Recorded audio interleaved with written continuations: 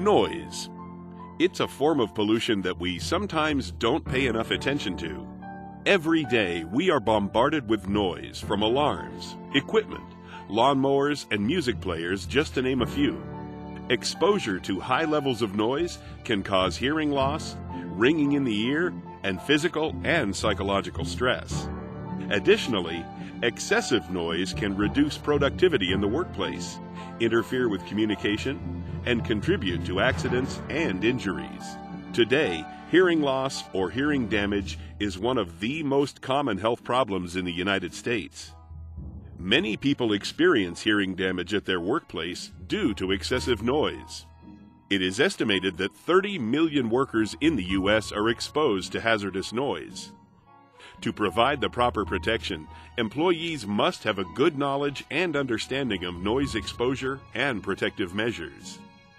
This training program was created to help ensure you understand the requirements for hearing protection and working safely in noisy work settings.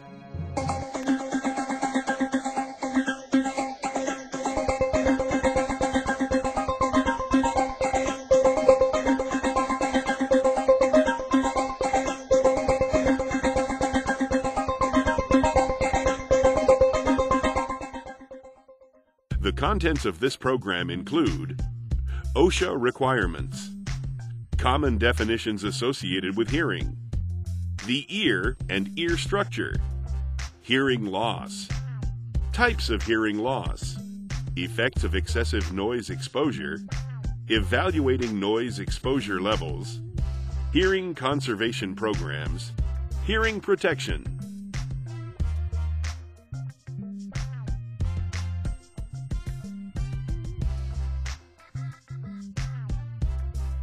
OSHA requires employers to determine if employees are exposed to excessive noise levels and for how long. When employees are subjected to excessive noise levels, feasible administrative or engineering controls such as soundproofing must be used. The incidence of noise-induced hearing loss can be reduced or eliminated through the successful application of engineering controls and hearing conservation programs.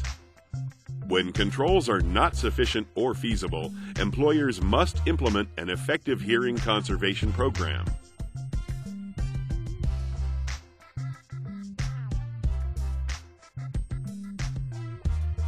There are several common definitions used by professionals to determine the effects of noise on the human ear.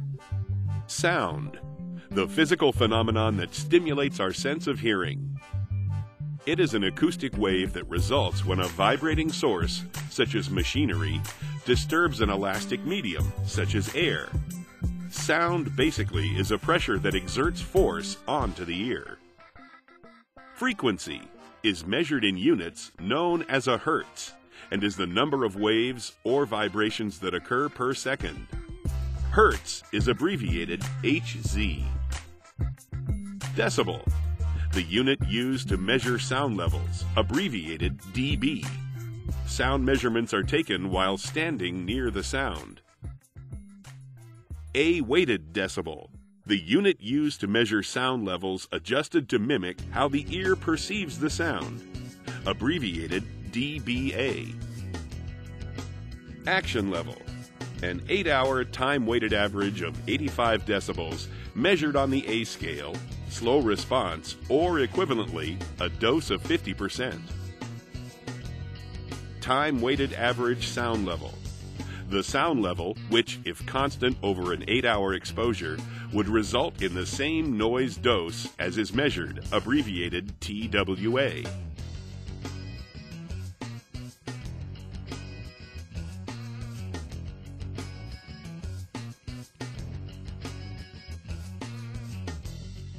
Your ear allows you to hear sound and noise. Sound is created when acoustic waves are felt by the eardrum. The number of times the waves, or vibrations, are felt in the eardrum is known as the frequency of the sound. The frequency is measured in hertz.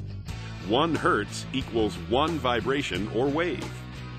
The human ear can perceive frequencies between approximately 20 and 20,000 hertz, but the range varies greatly between different people. The ability to perceive higher frequencies decreases as people age. The ear is made up of three main parts. External outer ear receives acoustic wave and directs it to the eardrum. The eardrum is a membrane covering the middle ear canal. Air-filled middle ear converts and amplifies the modified acoustic wave to a vibration of the eardrum and transmits to the inner ear. Fluid-filled inner ear transforms the mechanical movement of the wave into nerve impulses that travel to the brain, which perceives and interprets the impulse as sound.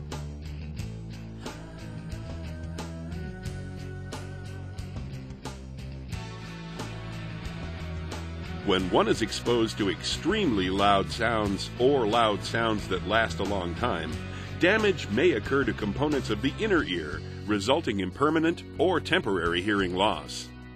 This is known as noise-induced hearing loss, or NIHL. Noise-induced hearing loss is one of the more common occupational illnesses. Many times, this hearing loss is ignored because there are no visible effects. It tends to develop gradually, and except in rare cases, there is no pain. The loudness of sound is measured in decibels. For example, normal conversation is 60 decibels, and city traffic noise can be 85 decibels or above, depending where you are. Noises that can cause noise-induced hearing loss include motorcycles, woodworking tools, machinery, firecrackers, firearms, and airplanes.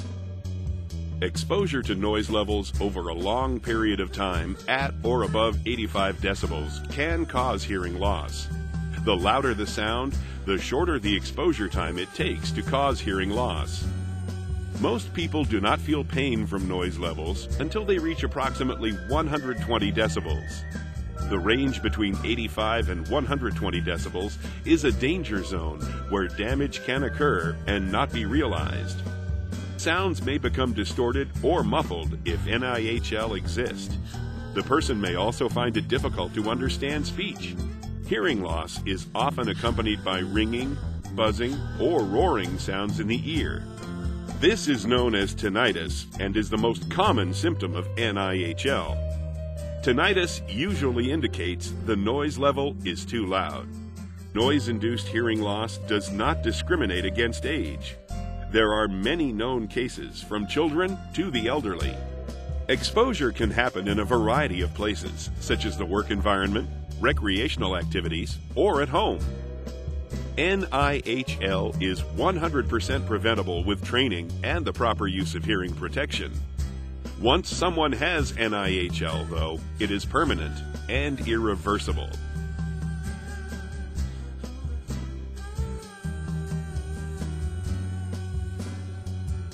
Hearing loss is usually classified as either conductive or sensorineural. A combination of both types is possible. Conductive hearing loss is a result of any condition in the outer or middle ear that interferes with sound passing to the inner ear. This type of hearing loss generally involves a reduction in sound level or the ability to hear soft sounds. Excessive wax buildup in the auditory canal or fluid in the middle ear are examples of conductive hearing loss. Work-related conductive hearing loss is not common, although it may occur occasionally as the result of accidents involving an eardrum rupture caused by a blow to the head, explosions, penetration of the eardrum by a sharp object or fragment. Many conductive hearing losses are reversible through medical or surgical treatment. Chronic noise-induced hearing loss is a permanent sensorineural condition that cannot be treated medically. Such loss can be mild, moderate, or severe, including total hearing loss. Sensory hearing loss is associated with irreversible damage to the inner ear or the nerve pathways from the inner ear to the brain. It is initially characterized by declining sensitivity to high-frequency sounds, usually at frequencies above 2000 Hz. A combination of both conductive and sensory neural hearing loss can occur. This type of hearing loss is usually referred to as a mixed hearing loss.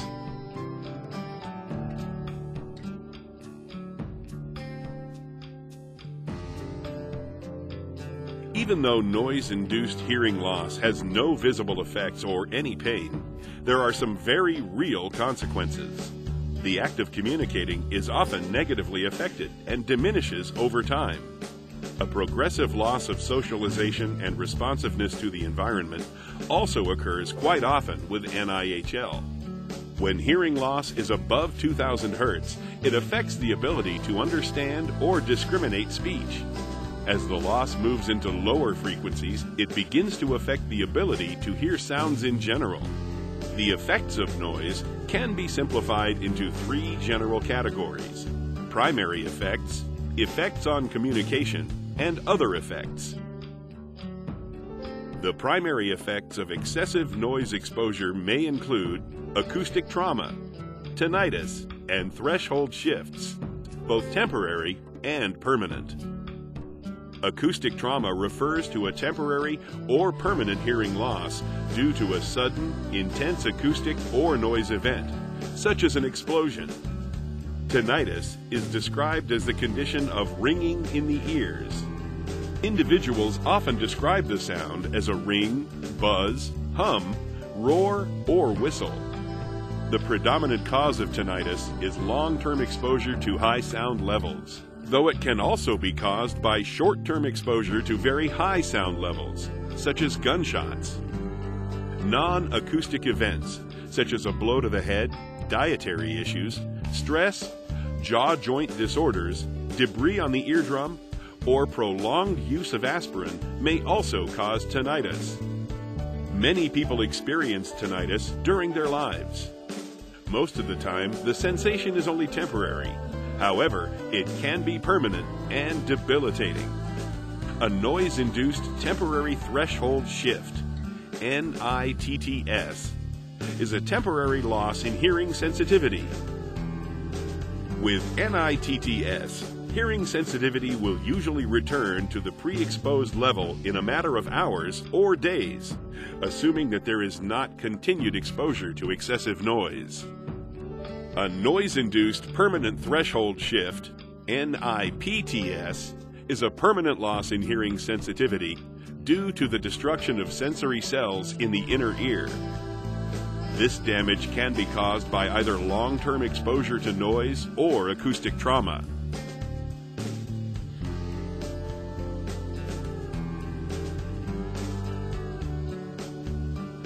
Excessive noise exposure can have a negative effect on a worker's ability to communicate as well as their job performance. The excessive noise exposure can cause individuals to feel isolated from coworkers and become easily annoyed. The noise can cause lack of concentration, leading to higher absenteeism and accidents. Other effects of excessive noise may include stress, muscle tension, ulcers, increased blood pressure, and hypertension. Many times, employees will not know the reason behind their changed behaviors.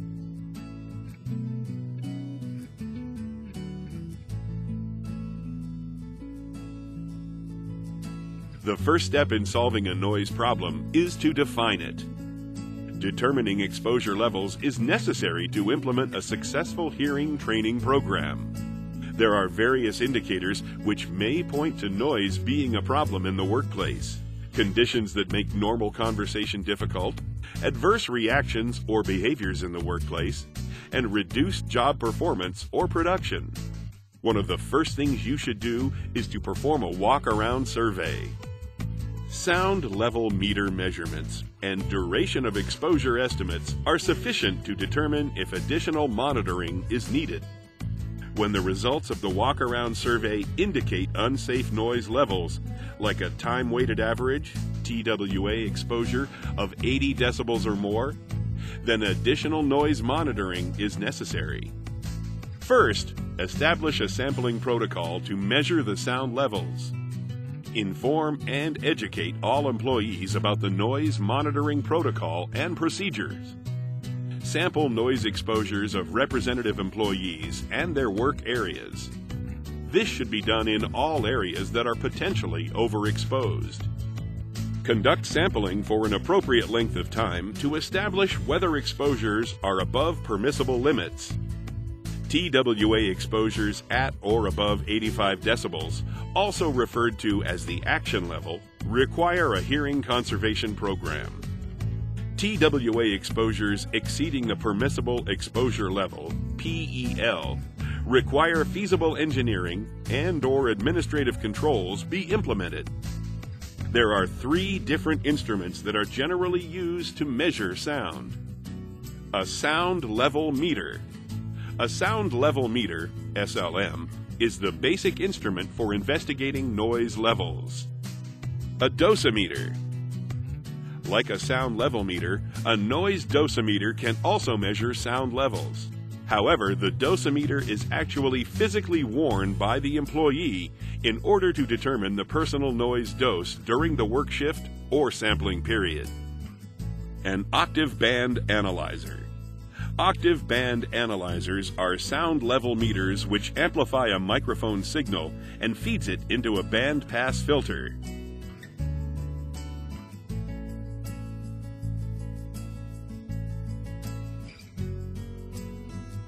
Whenever employee noise exposures equal or exceed an 8-hour time-weighted average sound level of 85 dBA, OSHA requires a continuing, effective hearing conservation program be administered. OSHA states specific hearing conservation program requirements for general industry, but not for the construction industry.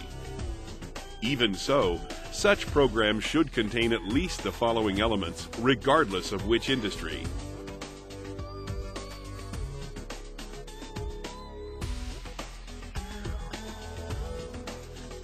In order for the employer to know who must wear hearing protection and to be able to evaluate the adequacy of the hearing protection used, the noise created by different machines and operations should be known and recorded. It is the responsibility of the employer to implement a noise monitoring program as part of the hearing conservation program. The hearing conservation program is only necessary if test results show that employees are exposed to an 8-hour time-weighted average of 85 decibels. Monitoring must be repeated whenever there is a change in production, process, equipment, or controls that increase the noise levels if additional employees may be exposed or hearing protection is rendered inadequate. Employees must have the opportunity to observe any tests conducted.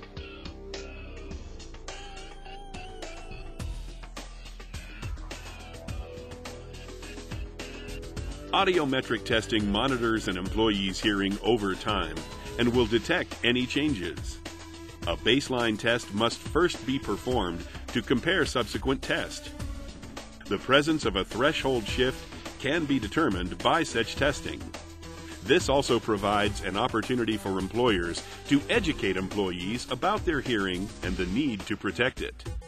Employers must establish and maintain an audiometric testing program for all employees exposed at or above the action level of 85 dBA. The program must be provided at no cost to employees. All audiometric tests must be performed by a licensed professional. Employees should provide the examiner with any history of ear disease, treatment, and current conditions. Exams must be performed annually to determine if the employee is experiencing any hearing loss due to exposure to noise. If a threshold shift is present, the employer must provide additional means of hearing protection.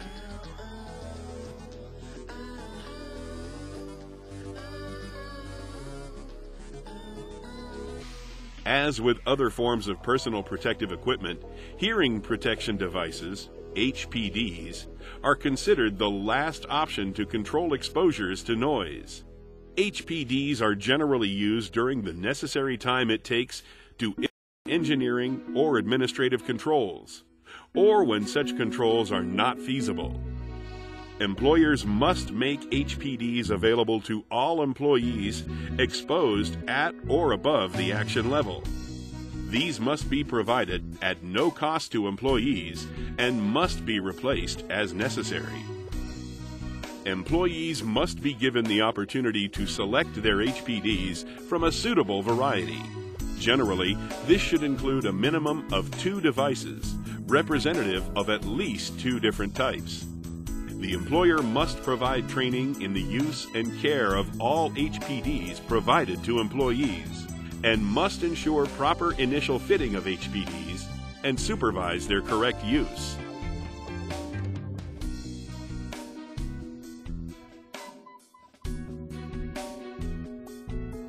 Employers should institute an annual training program for all employees with noise exposures at or above the action level.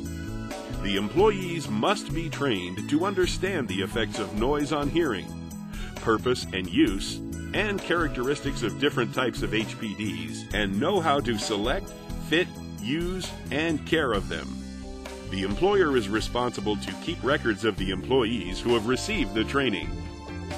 These records must include the name of employees trained, job classifications of each employee, date of training, personnel performing training. Other records to be kept include all noise measurements, audiograms, and training. The forms of audiograms must include name and job classification of the employee tested, date of audiogram, the examiner's name, date of the last acoustic or exhaustive calibration of the audiometer, employee's most recent exposure assessment. Noise exposure measurement records must be kept for 2 years. Audiometric test records must be retained for the duration of an affected employee's employment. All materials that are kept pertaining to hearing conservation must be readily available for employees, former employees, representatives, and the OSHA Assistant Secretary upon request. These records must be transferred to any successor employer if the current employer ceases to do business. The successor employer will then be responsible for maintaining the records of the remainder of the period required.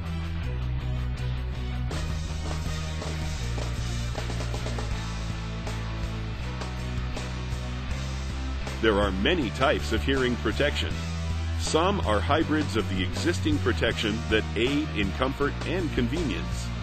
The 4 basic types of ear protection include foam plugs, pre-molded plugs, canal caps, and earmuffs.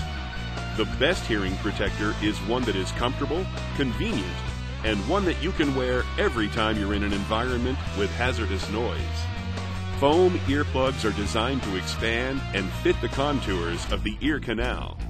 To insert them into the ear, simply roll them between your thumb and fingers or in the palm of your hands.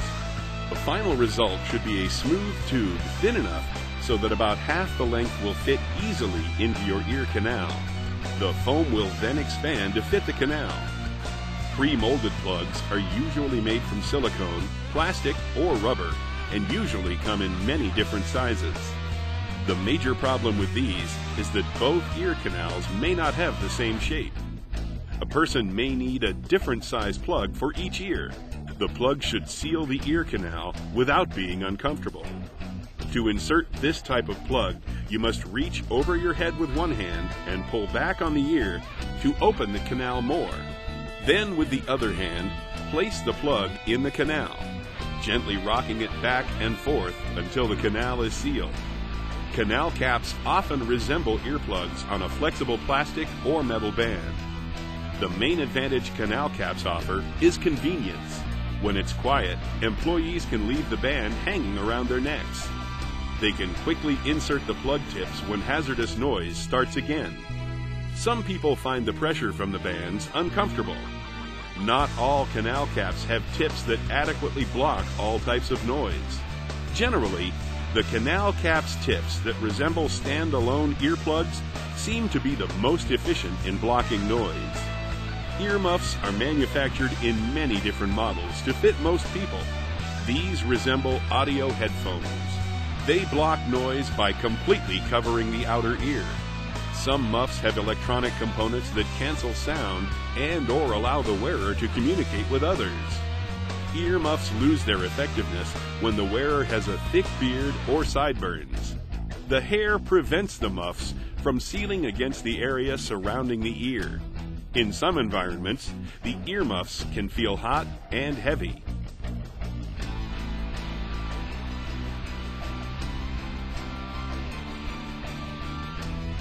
The ear is a sensitive part of the body that is very susceptible to damage by sound vibrations. Damage can be caused by exposure to loud sounds for a continuous period of time, or very loud sounds. There are many types of hearing protection available today when employees are properly trained and use the proper hearing protection. Hearing loss is 100% preventable. The most effective one is the one that fits properly and is comfortable. Be safe. Wear protective hearing protection when it is necessary. Your ears will thank you.